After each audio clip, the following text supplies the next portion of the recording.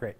All right, so I'm going to talk to you guys today a little bit about dynamical systems in neuroscience. And I'm just going to preface this by saying this is a very sort of general overview. There's a lot of specifics that you can get into when you deal with these sort of dynamical systems and models. And it's, hopefully I'll get you past the sort of steep part of the learning curve at first, and then when you go to apply it to your own data and analysis, that you can then master the sort of more complicated portions of it. Okay, so just a brief outline of what I'm going to talk to you about today. First, I'm going to just have a brief comment on models and how we should think about them, just because I feel sometimes people really don't understand what a model is really used for. Then I'm going to introduce just dynamical systems in general, and follow that with a discussion of linear dynamical systems. And then I'm going to introduce a more advanced topic in the sort of dynamic system, which is stochastics, and then look at how the probability density of a given variable will evolve over time, given that we have some stochastics. And then I'll talk about a specific model that has become useful in neuroscience. So models. So models are just a way of explaining data and gathering some intuition about what is actually going on. So we might remember this guy. He's a really brilliant person, Newton. And he developed a set of models which explained how, say, gravitation influences how objects fall, right? Well, it turns out that about 300 years later, this other smart guy came along and revised those models and said, hey, that's not quite good enough. Those classical models were wrong, okay? And then shortly after this brilliant man came along, there was another one. And he said, wait, relativity doesn't actually explain everything. If we go and we look at atoms or things below the atomic scale, relativity doesn't apply at all, and we have to use a different set of tools in quantum mechanics. And it turns out that quantum mechanics can't actually explain relativity either, so he must be wrong. And the point of this isn't for me to point out that all these guys are dumb. In fact, I think they were some of the most brilliant men ever. The point is that the models were not right or wrong. The models are either useful or not useful. And what I mean by that is models can either help you explain data and get insight, or they will not explain data or not provide insight. So always keep that in mind when you are modeling. Okay, so that digression aside, let's talk about what we mean when we say a dynamical system. It's really quite a simple concept. We just have some variable, say x, and that variable might change over time. So if we take some short time step, delta t, x will change by some amount, delta x. And we can imagine there's another variable, y, and y actually controls what delta x is through some generally nonlinear function f. And so this variable now is controlling how x evolves over time. And we could actually write this another way, or we could actually do the flip of this as well and say x influences y and influences how y evolves over time, right? So that's all a dynamical system is we have some variables. They are influenced by each other over time, and we can get out some actually quite complicated behavior. Okay, so let's look at the math of this in a little bit more detail. So we had x at some short time later, delta t later, is equal to x plus some value delta x. Doing some simple algebra, we can rearrange this and divide by delta t, and you might notice something here. If we take the limit, that's the derivative of x over time, right? So when we talk about dynamic systems, what we're really talking about is a set of differential equations. And these differential equations can be generally nonlinear, functions of lots of inputs, and change over time. And so this is pretty much the most general way I can write the change in x, although I could add more and more variables. It doesn't matter. OK, so let's examine a really simple system. And that's written here, where the change in x over time is equal to some constant a times what x was before. Rearranging with some algebra, we get all the x terms on one side, integrate, and then the output of that integral, we can do some algebra on that, and we arrive at a solution for what x is over time. So take a moment to look at what this is. It just says x at some time t is equal to some initial value of x times e to the at. Okay? So now this variable a becomes very important. If a happens to be greater than 0, you can imagine that over time this is just going to explode and x goes to infinity, right? If a is less than 0, x will just decay to some constant value. And of course, if a is 0, x won't do much of anything. All right, so this is a really simple system. And it turns out it's about limited to these different solutions that I've shown you. We can actually get some more complicated behavior. Sorry, this is stable, this is unstable. Terminology that might appear in the literature. But we can get some more complicated behavior if we start introducing a second variable, say y. And now we're going to link these two through a, b, c, and d. And if we just choose some values, we can actually get out something that looks a lot different, and that's an oscillation over time. OK, so let's look at a little bit more detail on what's going on here. It turns out that if you think about it, you can write how x is changing over time and how y is changing over time at each point in space x and y, right? And that's all I'm showing you here. I hope you can see it, is these values of these derivatives at different points in space. So here in the middle, they're not going much of anywhere. And here off the sides, they are sort of inducing this oscillation that you saw over time. Clear? OK. So, just to make the point really clear, we can look at a specific point right here where x happens to be -1 and y is 0. And we see that at that specific point, x is not changing over time, but y is. We can look at a different point, say where y is -1 and x is 0. And we see now that y isn't changing and x is. So this brings us to a somewhat important concept in dynamical systems, which is the idea of a nullcline. And all a nullcline is just the collection of points where a given variable is not changing. So if we look along the horizontal here in that system, we actually see that any point along that line, x is not changing over time, and that is the nullcline for x. Similarly, we can look at where y doesn't change over time. Happens to be this line here, and that is the nullcline for y. Okay, so quick question for understanding. If I just happen to drop my initial conditions here, right on the nullcline for y, is the variable going to change at all? Is x or y going to change at all? It is? One of them. OK, great. So that's absolutely correct. Y will change, and you will see that x will change, and you'll see that you'll move this way, and now x and y will change at the same time. There's only one point here where I could start this, this differential process that would not change, and that's right in the center, where both values are 0, and that's what we call a fixed point. Okay? So these turn out to be pretty important because we can analyze fairly complicated dynamical systems by looking at the behavior around the fixed points. OK.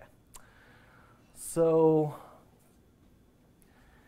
we can also think about this system. Well, we can actually write the system of equations a little bit differently.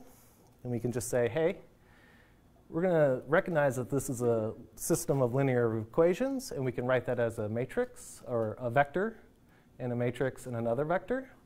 And that allows us to just generalize this to an arbitrary number of variables, where v is a vector of arbitrary length, m controls how v changes over time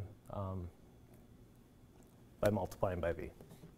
OK, so the reason why I've rewritten it this way is it actually turns out you can learn a lot about what the system will do over time by looking at m.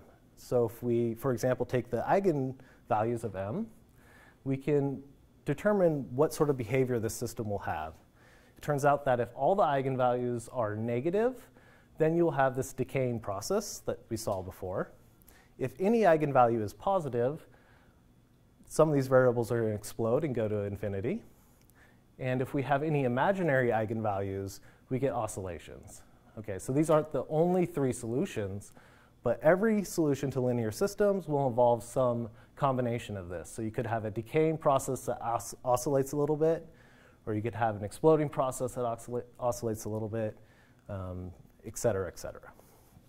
Okay, so I just want to finish up the basic introduction to dynamical systems by throwing in this caution that biological systems aren't really linear in general, and that's okay because we can actually use linear models to make good approximations, or as I said, evaluate what happens near fixed points, and that will help us learn a lot about what the system does. And then if we are really careful and do our work hard, we can come up with some really elegant models that explain a lot. And so this is the Hodgkin and Huxley model for the giant squid axon. And it just explains how the voltage of that axon changes over time by coupling it to a series of other variables. Now, I'm not going to work out the math for this for you guys, but just notice that this is a highly nonlinear function of n and m, and it turns out you can get this really cool behavior that mimics spikes. So anyone want to take a guess which one's model and which one's giant squid axon? Can't really, right? Because their model's really good. And in fact, this one's the model, this one's the data. And again, we shouldn't say this model is right, but what was great about this model is that they were able to infer, based on what they wrote, that for example, gating variable, n, this represents the number of subunits in the potassium channel. And in fact, every potassium channel that we know has 4 subunits. I might have that wrong, but in general, they have 4 subunits. Okay, great. So that's the very, very basic introduction to dynamic systems. I'm going to move on now to talk about stochastics, because I feel as though that's an important element in real science. And all I mean by stochastics is there's a large number of variables that we don't have control over that influence what we're studying, say this variable v. Okay, so it's being influenced by a ton of inputs. Let's just make this concrete by saying this is a neuron, and this is the voltage of that neuron, and it's getting lots of inputs because it's a cortical neuron. It gets thousands and thousands of inputs. And so we're not going to be able to know what all those inputs are over time, and it becomes useful to then break this out and make a model of it and say, well, the voltage is changing mostly due to some driving input I and some random fluctuations eta. And then we can write down the total input to this neuron as I plus eta. Okay. So what is this eta thing? Well, it's a random term that we add to our differential equations. So here on the left, we had our original differential equation. And here on the right, now we've added this eta term. And eta just comes from a Gaussian distribution whose variance scales with the time step that you choose, delta t. So I'm going to discuss now a very specific process. It's called the Ornstein-Uhlenbach process. And basically, all it is a linear term on your variable of interest v plus this noise term. OK. So how does this look like over time if we simulate the model? Well, I've plotted, I think, 4 different trajectories of this model. And as you can see, we can start at the same point, but I'm sorry, actually, I'm going to take a step back. I'm going to set a to 0 here, and we're just going to look at what eta does over time. OK, so we could all start at the same point, but over time, it sort of wiggles and randomly moves away towards very different trajectories, right? I hope you guys can see this. It's pretty light. So it no longer is really useful for us to talk about what v is on a given instantiation of this. We want to know more generally what is the probability of v at a given time. All right, so what does the distribution of voltages, let's say, look like at that given point in time? OK, so now let's take a look at what this process is doing and try and gain some intuition about what that probability distribution will look like. So we can imagine starting this process of 100 times in the same spot. And then at some rate, it's going to go to a different point at the next time step, right? That's all the eta term was doing. It's just adding some random noise. And since it's Gaussian, it's going to go to this point very rarely, or that point very rarely. And it's going to go to the middle quite often. So now we have a distribution of voltages at the next time step, and we might think, okay, well, we're done. We got our probability distribution at the next time. Turns out that's not quite right. So let's think about that in a little bit more detail. So now I've gone to the next time step, v at delta t, and we're looking at a specific instance here, and we see, okay, well, it spreads out again. Great. So we might think that we've, again, solved this and said we know what this probability distribution should look like based on just eta, right? But it turns out that's not right, because we have to take into account all these other ways that we could go from v at delta t, or at the v when it's at time delta t, to the next time point. So all I'm showing you here is, in fact, the conditional distribution, the distribution of voltages at this time point, given that v was at big V, this red bar, this other time.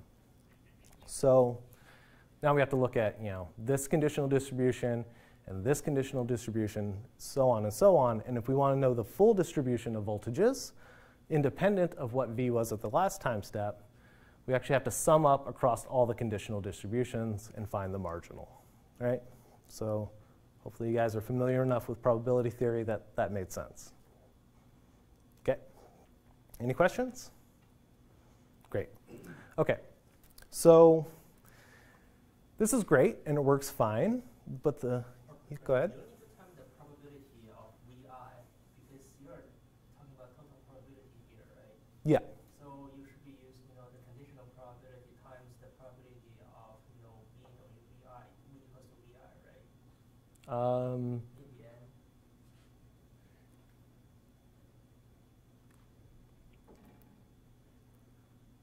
Yeah.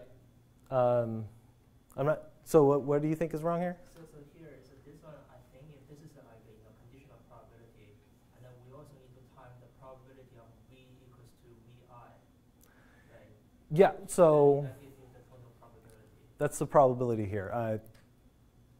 Yeah, I get what you're saying. I've sort of swept that under the rug, and this is actually correct in that you've sort of summed up all these different VIs here, right? So we could talk about that afterwards, but the main point stands, right? And the basic thing is, this is useful in that we can figure out what this probability distribution is, but the problem is we have to enumerate all the paths from t equals 0 to t equals 2 delta t to get to that probability distribution, right? We have to figure out what are all the different bins I have to go through, how do they go from this bin to the next one over time, et cetera, et cetera. So that actually becomes a very difficult problem to solve computationally, and there's an easier way of thinking about this and actually writing it down. We can do that by looking at, let's just say we're interested in this one bin where v was equal to big V, and we want to know how the probability changes, so how probable it is that v ended up in that bin at this time, and we want to look at how that changes, right? And we can figure out how that changes by looking at how often stuff comes into it versus how often stuff leaves. Okay, so this is a little bit easier to think about in the limit case where we look at very small steps. So this is representing that bin that we're interested in and the total probability of being in that bin. And then we can look at these two adjacent bins and ask how often does something from this bin jump into the center bin, and how often does it jump from the right into the center bin. And we can assign some number r over 2 is equal to the rate that it jumps from this bin to the center, right? Similarly, we can ask how quickly it jumps out. And if we just sort of take all these numbers and write them down, we can say something about how this probability distribution changes over time based on what came in from the left, what came in from the right, and what left from the center. And I'm not going to derive this in any rigorous way. I'm just going to say that if we chose R correctly, we can arrive at this equation down here. And if you remember your introductory calculus, this looks a lot like the second derivative. And in fact, the solution to this equation is the second derivative with respect to v of your probability distribution. And that governs how this distribution evolves over time. OK, so this is fairly abstract. Let's look at it, what's actually going on here. So the blue line plots the probability distribution at some time t. And the yellow line plots the second derivative of that. And you can see that the consequence of this equation is that we're going to take stuff out of the center. That's what this is. And we're going to add it to the sides, right? So basically what will happen to this distribution over time is it's going to go shorter here and widen out. And that's exactly what we saw back here, right? Sorry. These trajectories were widening out, or were becoming more wide over time. So the general result of this equation is that the variance of your process, if it's Gaussian, will just increase linearly. And hopefully you guys will do the exercises and be able to see that. So you get a uniform at the end? If you take this out to infinity, yes, you have a variance that is infinity as well. Yeah. OK. And that means variance of infinity means uniform? Yeah. Yeah. OK. So this is just the diffusion part of the process that we were talking about.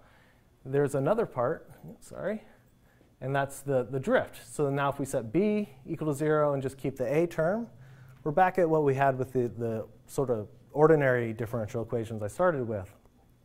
And we can start at any initial conditions, and it'll just sort of decay back down to 0 as long as we keep a positive in this case, right? OK, so we can play the same sort of game, look at what happens in the limit case, how fast stuff jumps from one bin into the bin of interest, and write it back out. And then we arrive at another differential equation. And this is saying that if we want to know how this evolves over time, we just look at how this probability distribution changes with respect to the variable of interest, v, and then times a, which is back in the equation, the master equation. OK, so the full Fokker-Planck equation then has the term for the drift, or the deterministic part, and the term for the diffusion, or the noisy part. And you add that all together, and now you have an equation that tells you how the probability distribution evolves over time. So I just want to point this out to make it very clear that we have two different equations here. We have one that is our model, which says how this variable v changes over time. Then we have one that asks what is the probability of v. So v taking some value, and this explains how that evolves over time. These are both very useful equations to keep in mind when you're analyzing these sort of stochastic differential equations. OK, more generally, we can write out the Fokker-Planck equation for the arbitrary function of f and g, and here it is in all its glory. OK, so now let's talk about a more specific model that has been useful in neuroscience, and it's just what we call a leaky integrate and fire neuron. So now v is going to represent the voltage of our neuron. Then we're going to look at this equation, which has a term that we can interpret as the leak conductance of this neuron, and then a term which is the voltage of this neuron, a term which is the resting potential, so where it would leak to if it wasn't getting input. Something about the inputs coming into the system that could change over time. And then we have the noise term, right, the eta that still sticks around. So we can run the simulation of this. And we get several different trajectories that if you were sort of paying attention earlier, you might expect this in general. And on average, you get something that looks like an ordinary differential equation. But there's a problem here, right? Like, this is supposed to be a neuron, so where are the spikes? Well, turns out that if you just apply a threshold, and every time you cross that threshold, you say the neuron fired a spike, you can get something pretty good. So the way you actually implement this is every time you cross threshold, you say there's a spike, and then you reset to a given potential that you set in your model, and then you keep running it, and you can get spikes over time. So that's one trajectory, right? Yes. This is one single instantiation of this. OK, so just one thing I want to point out about this is I actually set this up so that if there was no noise, you would have never crossed this threshold. So there is a common theory of cortical neurons which says that they don't actually have superthreshold inputs. They have subthreshold inputs, and noise actually drives the spikes we see. And it works out, actually, that if you look at, say, an MT neuron and look at its spikes over just a constant motion input, you get something that looks very irregular and Poisson-like, and this model can actually capture that. So that's why this model is useful. OK. So we've introduced a problem by introducing this threshold, though. More generally, we call this a boundary condition, which just means once you hit some boundary, you do something that's not really normal. You say, well, instead of keeping going on this drift, we're going to take the voltage and we're going to shoot it down there. So if we stick with our normal Fokker-Planck equation, it turns out that we won't conserve our probability, right? If we just keep iterating this, then every time V goes out of there or above the threshold, then we lose some probability, and over time, it wouldn't sum to 1. And we need our probability distributions to sum to 1, otherwise they don't make sense. So we have to augment this equation. And the way we do that is actually we pay attention to what's going on really close to this threshold. And the basic answer is we just ask how frequently, or the flux of crossing that threshold, and it turns out to be really related to the noise term. So I'm not going to go into the math of that, but the point is, to write down the full Fokker-Planck equation now, we have to have the original term, which I introduced before, and then a term that says every time we're going above threshold, we have to take out probability, so that's the minus here, and then add it back at the point of reset. Okay, so that keeps our total probability equal to 1. Okay, so here's an example of where this was useful in neuroscience. It's work by Pello et al., done in 2005 in the journal Neuroscience. And basically, they were looking at retinal ganglion cells and giving these cells a varying light input, which is expressed up here, and then recording the spikes. Now, using this model, they were able to actually make some inference about what the underlying voltage is. They weren't intracellularly recording from this neuron, so they have no idea.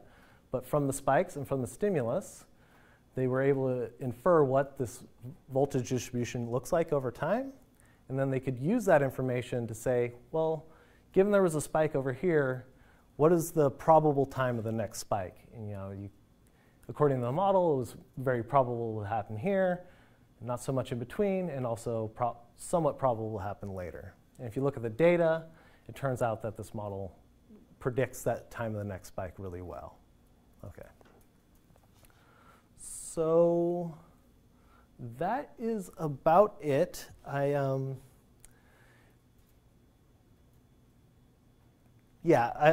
do have one more example, and this is just very general. I'm not going to talk about any specifics, but I wanted to point out that the ideas behind this is used very generally in science as well as neuroscience. So if we want to talk about behavioral data that I might have, I actually use this in my everyday work. We can ask how people are inferring the state of some variable x as it changes over time based on some noisy measurements y. And I just want to point out that we use these different stochastic differential equations to model this portion. And then we also have a second part of the model, which is an observation model, we call it, and it just says, what are the observations, how do they relate to X? But the main point is, if we understand the stochastic differential equations, we can understand this part, and understanding this part isn't so difficult. Yep? So in this model, if I know the value of X, 0 or 1, does the distribution of Y changes or are stable? This is fully general, right? You can choose your observation model to change over time, much like you can choose your transition model here to change over time. So at any given time point, just going back to the sort of very beginning, you can't see. The most general sort of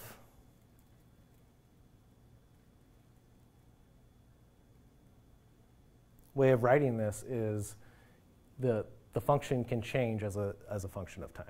Yeah, and that holds for observation models as well. Okay, so are there any questions in general, or give you just enough to be dangerous here?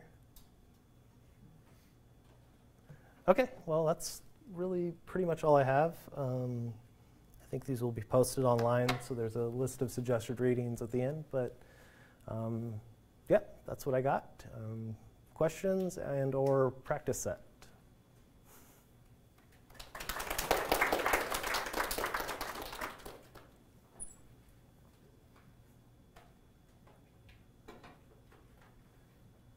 Evan? What's the observation model?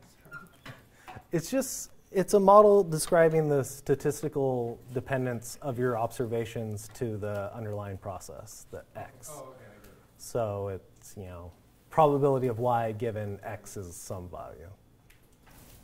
Actually, just like a hidden Markov model. Yeah, exactly. I didn't use those terms because I didn't want to just introduce new terms, but that is exactly a hidden Markov model.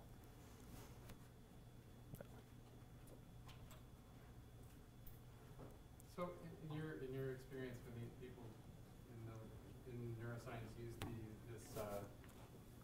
this tool, are they solving things analytically or numerically? That's a very good question, actually. So turns out that items like the Fokker-Planck equation, they become very computationally expensive because you have to figure out those partial differential equations for every variable and every combination of those variables. That's so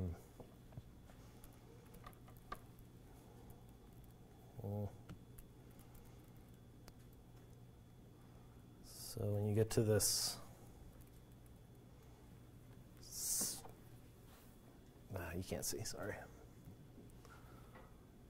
When you get to this item here, you have to evaluate that relative to every other variable as well. So it wouldn't just be d dv squared. You have to do d dv1, dv2, d dv1, d dv3, et cetera, et cetera, et cetera.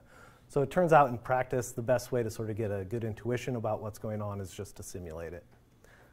But in the cases where there are analytical solutions, especially Gaussians, linear Gaussian systems, they have been extremely helpful, and that's where like the common filter, for example, comes from.